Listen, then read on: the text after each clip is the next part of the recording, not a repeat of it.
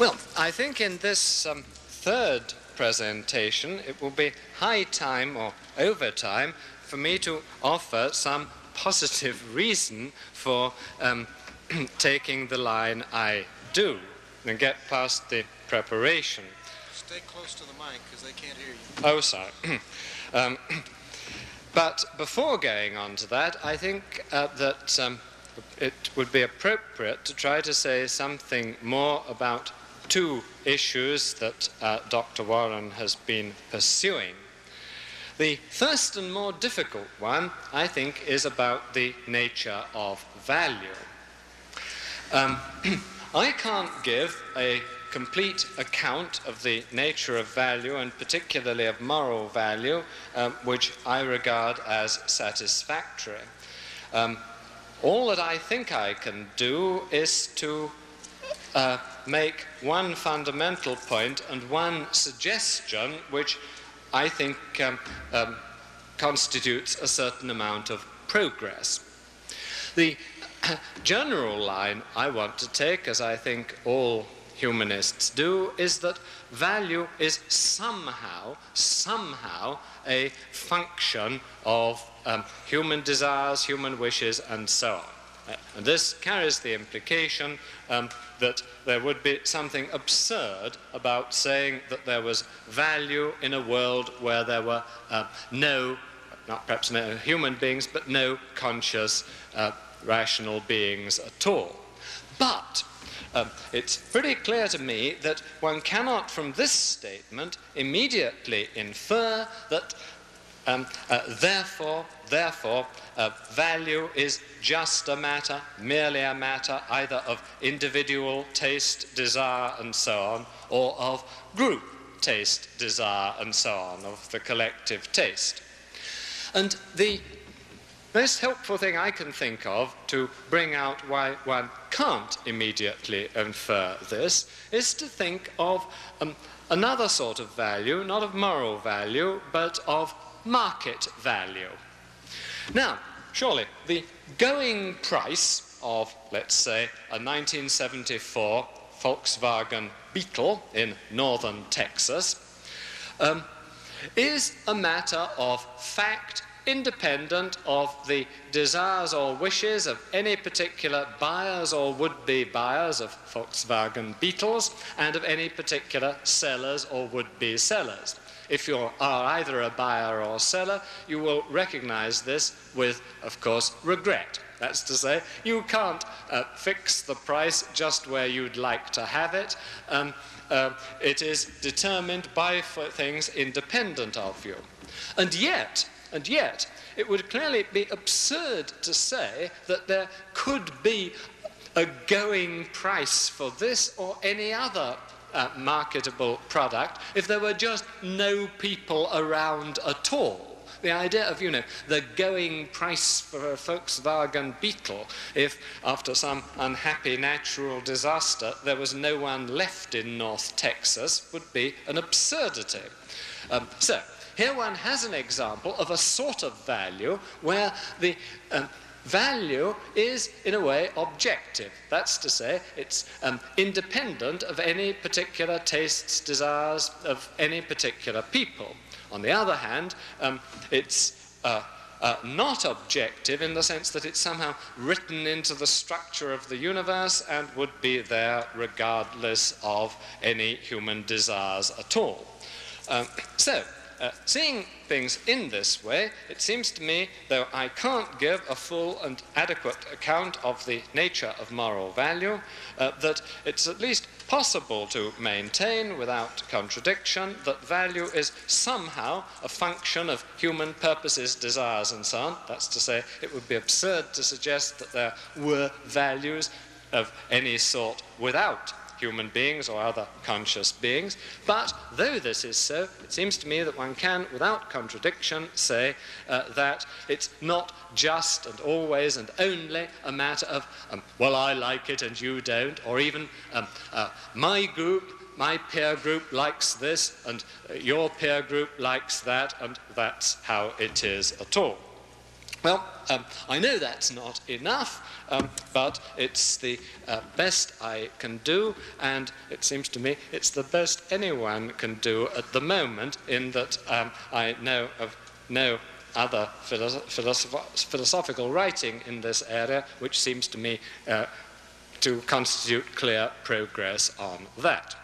The second of the things that Dr. Warren is keen to pursue, that I think I ought to take up with, is this business about the first woman or the first baby and so on. I find this a bit difficult, because it does seem to me that I've already provided a reply that is satisfactory within evolutionary assumptions for this. I can well understand that Dr. Warren will not agree with me that the theory of evolution by natural selection constitutes a true account of the origin of species. And I don't ask him to believe that it does. But it does seem to me that if once you allow that it is a true account, then it would seem to be that the obviously right thing to say, consistent with this account, is that there will not be sharp and absolute lines between the population of one species and the population of another, such that you can have a set of labels for different species and be absolutely certain beyond the possibility of doubt, if you've seen the whole creature, that this is where lands stop and this is where something else begins. You're bound to have cases shading from one into the other. And about the law of the excluded middle in general, it surely can only be applied to terms and contrasts which are adequately sharp. You can't just say, well, either he's bald or he isn't. Don't beat about the bush. I want to have a straight answer to this. I mean, there just are people whom you can't describe as being categorically and decisively bald or categorically and decisively not bald. And we invent an intermediate term for this, getting a bit thin on top and so on. And in exactly the same sort of way, it seems to me that one can't have an absolutely sharp line between human beings and creatures that are, shading off into the fully human. Well, so much for those two things. It's now high time and over time for me to offer some positive reasons. And the first of these positive reasons will be an old, very familiar in its first moves, of course, to Dr. Warren. It is the contention that the things that are said in his religious system about evil are just inconsistent with the things that are said about the power and the goodness of God. Now, I'm going to try to put my point here in a way which leaves a bit of the argument which I imagine that he and I would agree about behind, and I hope to, as it were, come in at the point where I think we're going to disagree. Now, the standard reply, which I think would be the line that Dr. Warren would take to the objection that it's just inconsistent to say that God is all-powerful, that God is good without limit, and then to say, as a third thing, that there is a dreadful amount of evil in the world, and above all, human sin. The comeback to this is always to say, but you couldn't have free, responsible human beings without there being a live possibility that these free, responsible human beings would be delinquent and would, as alas, all too many of us do, commit lamentable sins. Yes, well, Here, I think one needs to look a bit carefully about what is involved in freedom, and perhaps we'll come back to that later. But as a quick objection here, without going into all this, it is surely part of the system, shared, of course, by Dr. Warren and many, many other Christians, that it involves saying that on earth we are living through a period of probation. It's then said that for it to make sense to talk of human responsibility and choice and so on, there's got to be this live possibility, which is unfortunately realized, that people will make the wrong choices.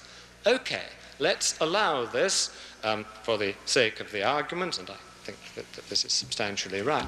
But now, how, if you're going to say this, are you able to offer a guarantee that some of those responsible creatures for whom the live possibility of going both right and wrong, and in particular the live possibility of going wrong, is an essential, if they're to be free and responsible creatures, they've got to have this life. How are you going to be able to say, as is constantly done, that, well, if they are among those who've done the right thing in this life, if they are among the saved, for all eternity they are going to continue as presumably free, responsible human beings, children of God and so on, and there's no danger thereafter of them lapsing again?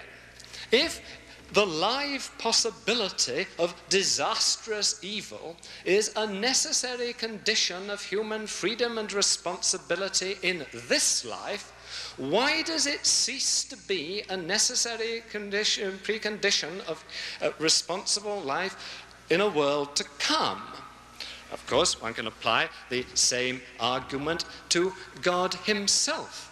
Presumably, God has a power to choose, so there must be the same sort of live possibility of even God making the wrong choice if God is to be a free, responsible agent. But I don't want to press that one in particular, because the thing which seems to me must be pressed most urgently. One can see how one can say, well, it's too late for the damned. They might change their minds, but then their new choice wouldn't be recognized or something. They'd be told, it's too late for you to apply for heaven now, though you've now changed your mind. But what I can't see is how you can consistently insist that this freedom involving a real live possibility constantly realized in this life of deplorable sinfulness, why this is essential to human responsibility in this life, but it somehow seems not to be essential once you're saved.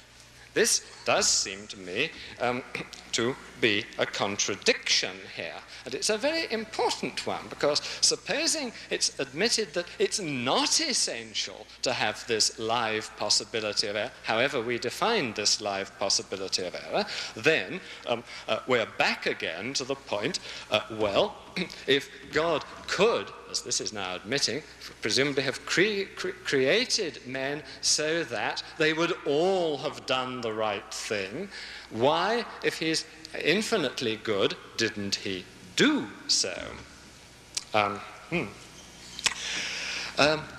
that's one point of which seems to me that the old familiar dilemma of the problem of evil, which is a challenge to the consistency of Christian fundamentals, I don't think this dilemma can be met, or in particular, it doesn't seem to me it is met by any system which says, oh, well, the reason the things are compatible is that it is a necessary condition of freedom that there should be a live possibility of delinquency. And then goes on to say, but of course, these free beings, when they're saved after death, are guaranteed for all eternity not to lapse again. After all, in some systems at any rate, it apparently, even the angels in heaven existing with God, presumably from a stage earlier than the creation of the world, were not apparently guaranteed secure. Lucifer and others sinned and fell before. But now, how is it possible for Lucifer to have had this, live possibility, which he then realized, of delinquency, and for human beings after death to be safe? Now, someone says that they believe that there is a being all-powerful and so on, personal and so on. And of course, this being is immeasurably greater than human beings, and of course, it's incorporeal. Well now, how do we point out, how do we pick out as a subject of discourse the object that we are saying has these characteristics? One way, of course, of doing it would be to say, oh, well, of course, these characteristics, infinite power and so on, do not belong to any particular thing in the universe. We're not saying that something over there has all these. This would be ridiculous. Of course, we're not saying that. Well, we're really saying it about the whole universe. But now, this move, which has been made by some, is clearly unacceptable to Christians, because this is a pantheist move. So one says, oh well, we're not saying this about any particular thing in the universe or about the universe as a whole. We're saying it about something outside the universe. Well, yes, I can see what's being said about something. My difficulty is to see to what I've got to attach these remarks as the subject. What are these things being said about? And it's all very well saying, oh, well, they're being said about God. Yes, well, of course, one knew that, but how does one pick out this subject, indicate what it is to which one's, about which one's wanting to say the various things? Well, maybe this isn't clear, maybe it isn't satisfactory, but it seems to me that there is a difficulty here, and it's one of the many difficulties of my second sort. You see, the first positive objection I've been giving is of the sort that I grouped in group 3, the round, square, the contradiction sort. This one is the beginnings of an objection that belongs to the, if I may say so, fairy sort, in which I'm suggesting that though it looks as if one's making a substantial suggestion about the universe, a suggestion that might be tested, really one isn't making that substantial suggestion. One's got a doctrine that just can't be tested or even applied at all.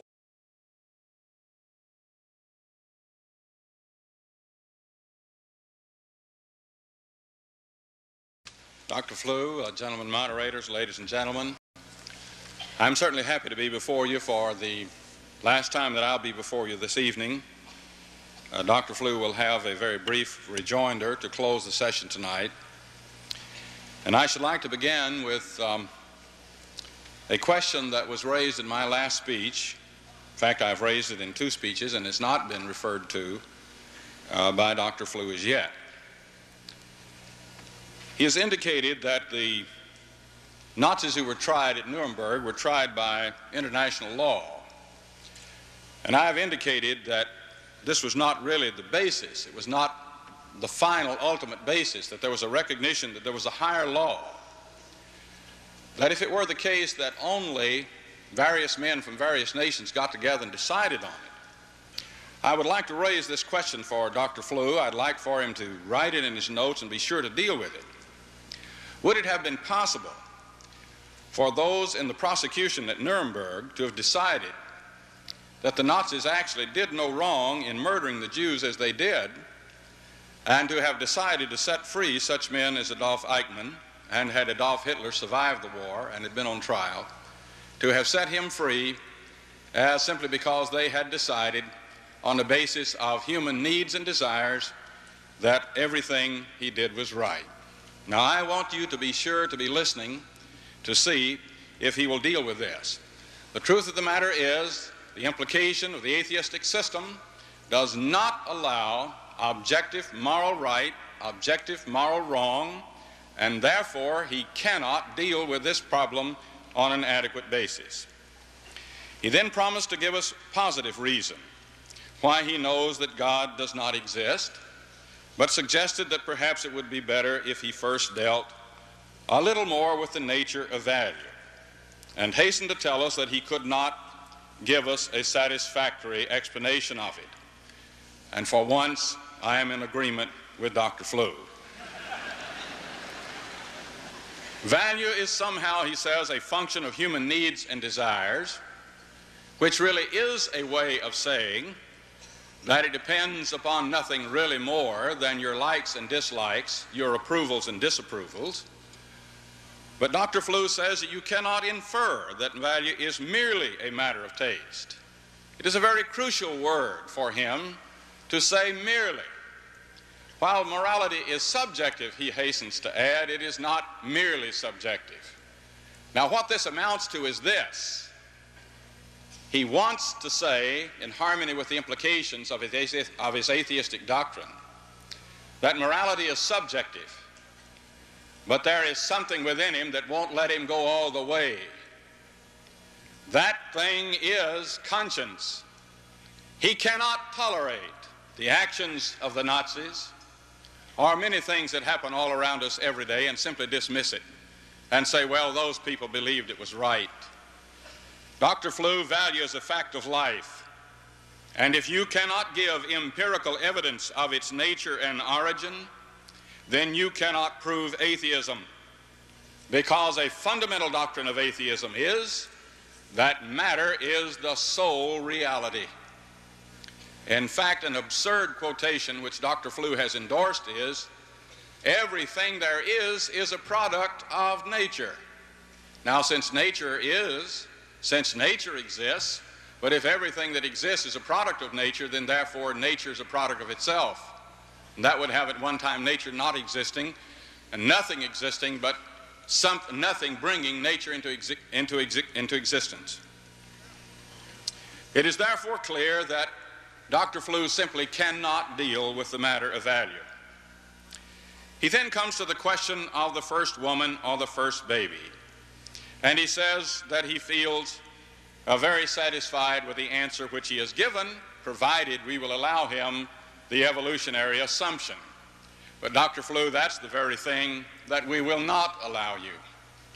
It is not merely your responsibility to tell us what you might assume or what might be concluded from various assumptions, but it is your responsibility when you put your signature to the proposition, I know that God does not exist, to prove to us that matter is all that exists, that matter is eternal, that out of dead rocks and dirt, human beings have come by what he alleges to be the various stages of evolution. The truth of the matter is, in these questions, which I read before, and I will not take the time to reread, he first said that no human being living now or who has ever lived came into being by something that already existed that was not human, but was transformed into a human being. He has also said that no human being now living or that ever has lived was born of some non-human thing, begotten by some non-human thing and born of some non-human thing. They're the only conceivable ways it could have occurred, and he has given up both of them. Now, Dr. Flew, you have not dealt with this matter at all. To simply say, if you will grant me the evolutionary assumption, then it is all right for me to say I can't tell you which was first, a woman or a baby.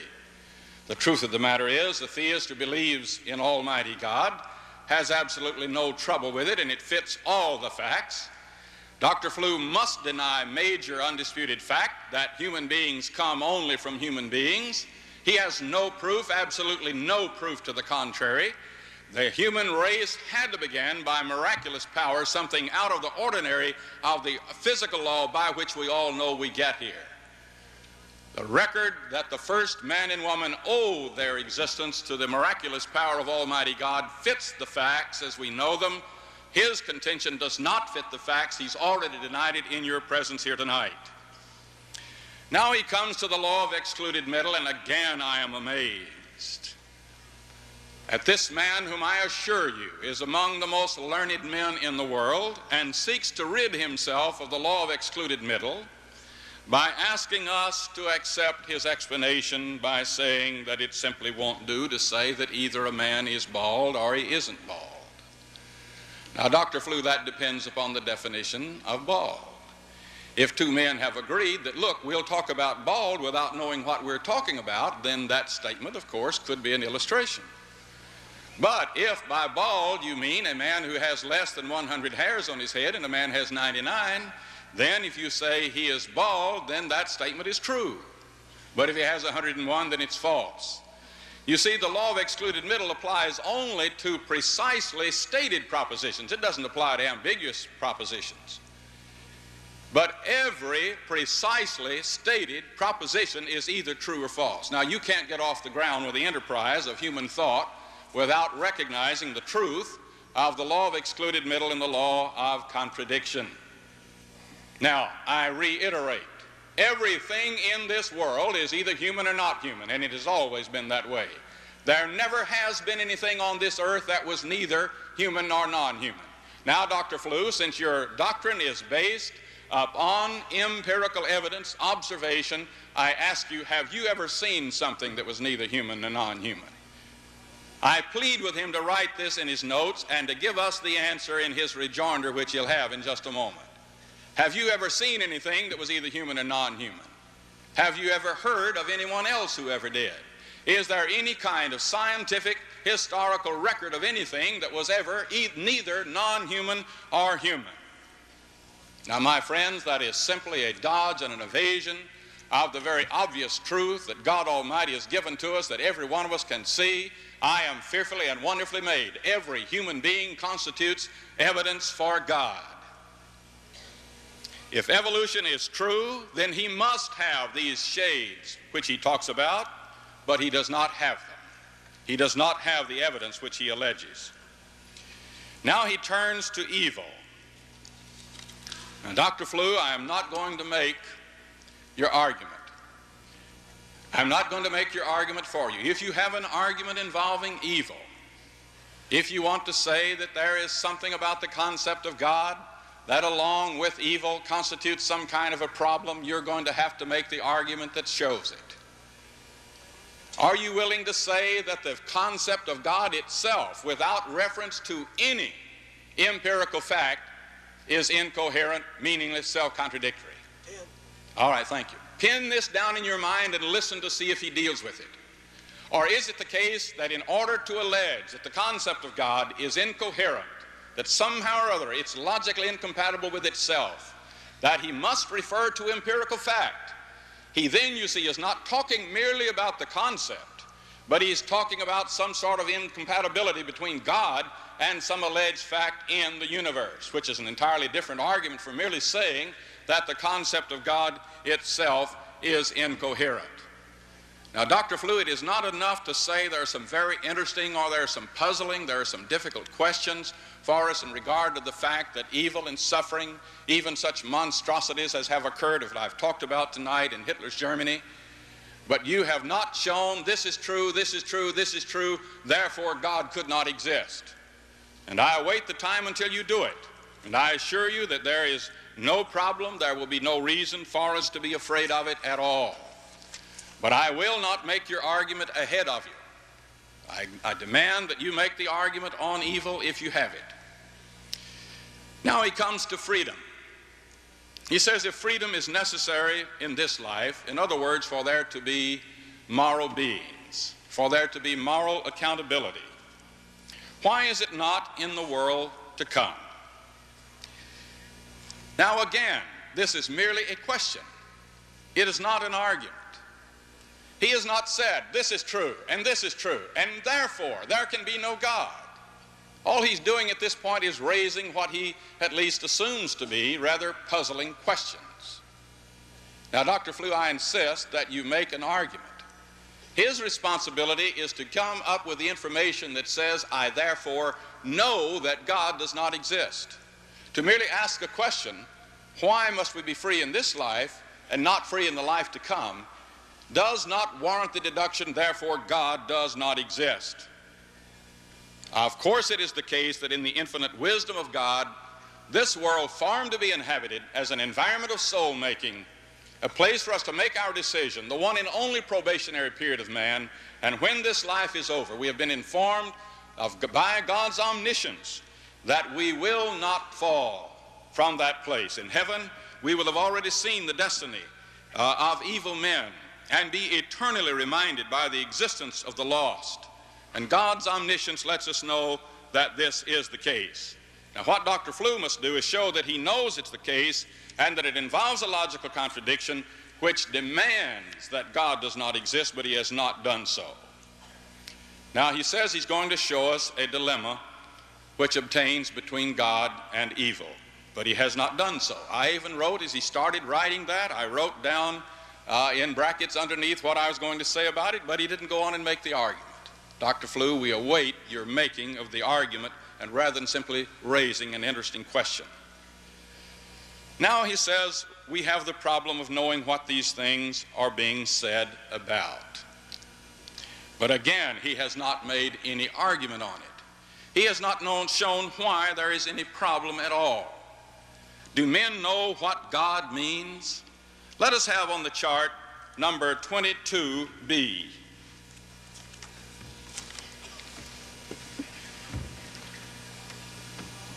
Atheists cannot determine the non-existence of God from the concept alone. If Dr. Flew thinks that he can, I invite him to the task. Let him set forth merely the concept of God without reference to anything in this world, that is the problem of evil, and show us that God does not exist. The truth of the matter is, his argument will, when he finally makes it for you, will involve both the concept of God and the empirical fact of evil, which will be a combination of a concept and a fact, and from that he will deduce the non-existence of God, or will seek to do so. Now let us see chart number 22C. When only God existed. Now, given the theistic assumption, when only God existed before the world was created, we have here a circle indicating God infinite in his attributes: power, knowledge, wisdom, presence, goodness, love, justice, righteousness, holiness, and so forth. Now, no evil anywhere in the world. Thus, no empirical facts with which to allege incompatibility with God. Now, I challenge Dr. Flew to take this chart and to show wherein the incompatibility which allows this conclusion, therefore God does not exist, which he alleges. Now chart number 5 minutes, did you say? All right, 5 minutes. Now I have covered everything that Dr. Flew has said, and so I want to go to some more negative material, and I call attention to the chart number 9A1. Chart number 9A1. Now, I've earlier introduced a chart in which I have shown a prison which Dr. Flew is in because it involves a number of things which he must know before he can know that God exists. Now, in my experience with men who, however honestly they may do so, allege the atheistic position, you will find them not wishing to talk about these matters, as if they had absolutely no responsibility whatever. But he cannot prove that God does not exist unless he can first prove that matter really does exist non-contingently. That is, that it is eternal, that it did not have a beginning. He must prove, secondly, that matter is all that exists. Note in the chart, however, Dr. Flew on the left side of the chart, and these matters constitute a barrier between his going from that side to the other side, where he can say, I know that God does not exist, so that he has established atheism. In the third place, a great barrier to his doing so is the obligation of proving that matter has always existed. Fourth, that no one piece of matter is worth any more than any other piece of matter. Now, if everything that exists is matter, simply molecules in motion, there really can be no ultimate or significant difference in any piece of matter. There can only be different arrangements of matter. That by sheer chance, he must prove that by sheer chance, rocks and dirt, that is, dead matter, possibly including gases and water, became living matter. He has never seen this occur. He has absolutely no proof for it, and yet his whole case depends upon it. Sixth, that by sheer chance, rocks and dirt ultimately, by various changes which he alleges, became conscious matter. Seventh, that by sheer chance, rocks and dirt, by a series of changes, became human matter, became human beings. On the next chart, the very next chart, 9A2, number 8, that by sheer chance, rocks and dirt develop in such a way that a woman was first on earth before any human baby. Or that by sheer chance, rocks and dirt developed in such a way that a baby was first on earth before any woman. I want to reiterate in your hearing, he has not dealt with this matter at all. He cannot do so. He cannot tell you which was first, a woman or a baby. His reference to that of human or things that were neither human nor human cannot deal with this matter. Number 10, he must know that by sheer chance, rocks and dirt developed the human female breast so that it could change blood into milk. That there is no law higher than the civil and or criminal law of a society or nation. 12th, that when a human being dies, his or her death is the absolute end of him or her. The totality of his or her being goes to dust. He has no way of knowing that. If it isn't the case, then atheism isn't true. That by sheer chance, rocks and dirt developed conscience. That by sheer chance, rocks and dirt developed spiritual capacity, the need for salvation from sin, right relationship with God, the hope of eternal life. That is the recognition of it in human hearts and human breasts. That by sheer chance, rocks and dirt developed intelligence. That by sheer chance, rocks and dirt developed a respiratory system in human beings. Now, friend, none of us can live more than 5 minutes without air, without oxygen. There must occur in the human lungs, in the alveoli, the air passage and the blood passage, a osmosis of oxygen into the blood from the air and carbon dioxide from the blood into the air. This occurs because of a difference of pressure tension in the air passage of the oxygen particles as over against what is in the oxygen of the blood. So the oxygen in the air passes through the capillary wall into the blood, but the carbon dioxide, because of a difference of pressure in the carbon dioxide in the blood and in the air, passes through the capillary wall into the air. And therefore, it could not have evolved, since all atheists recognize that it demands millions of years for such changes to involve such complexity.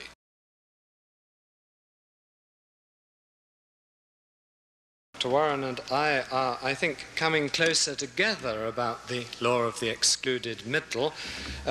He was putting the point in which is exactly what I'd want to emphasize, that every precisely stated proposition is either true or false. Yes, indeed.